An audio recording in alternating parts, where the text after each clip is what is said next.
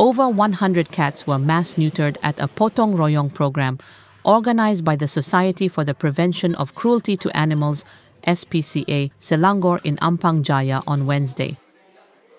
The event was graced by Tengku Permaisuri Selangor, Tengku Permaisuri Norashikin, who is the royal patron of SPCA's Stray Free Selangor campaign, as well as Ampang Jaya Municipal Council President Dr. Ani Ahmad.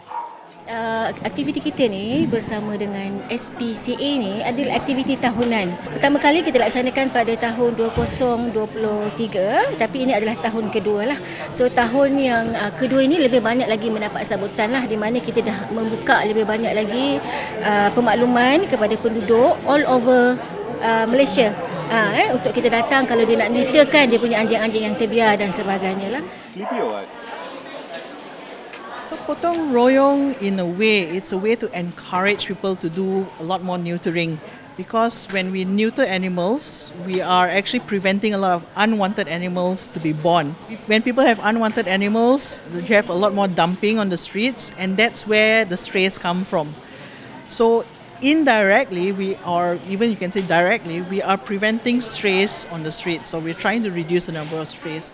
The program offers neutering services for cats at 50 ringgit and dogs at 80 ringgit, with support from veterinarians, veterinary medicine students and volunteers. So I hope that Potong Royong will catch on, especially with our local councils. That's because at the end of the day, local councils are in charge of all the stray animals and of course all the pets, all the animals within their own areas.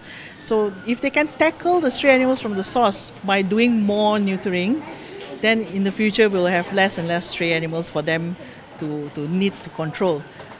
Potong Royong will be held until August 3rd. Interested participants can donate 100 ringgit to help neuter an animal.